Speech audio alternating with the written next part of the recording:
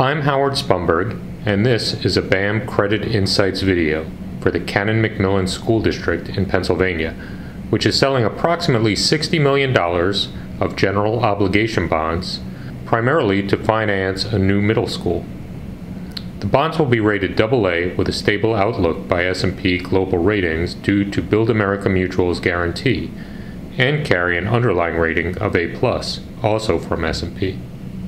The bonds are backed by the district's full faith and credit, including its power to levy ad valorem property taxes, subject to the state's limitation on the annual tax rate increases that can be implemented by school districts.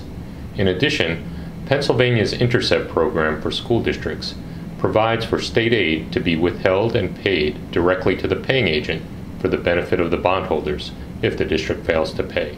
The Canon-McMillan School District is located approximately 20 miles southwest of Pittsburgh and has posted steady growth in enrollment, which is important because its state aid payments are based in part on the number of students it serves.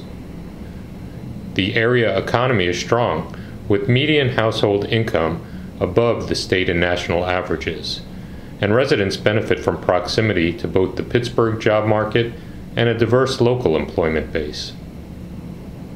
The district's financial operations are stable.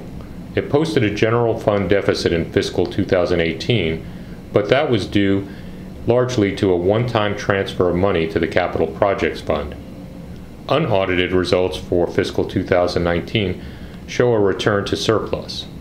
Ultimately, BAM's credit committee voted unanimously to insure the Canon-McMillan School District's bonds because of the solid and growing economy and enrollment, and the district's solid fiscal position.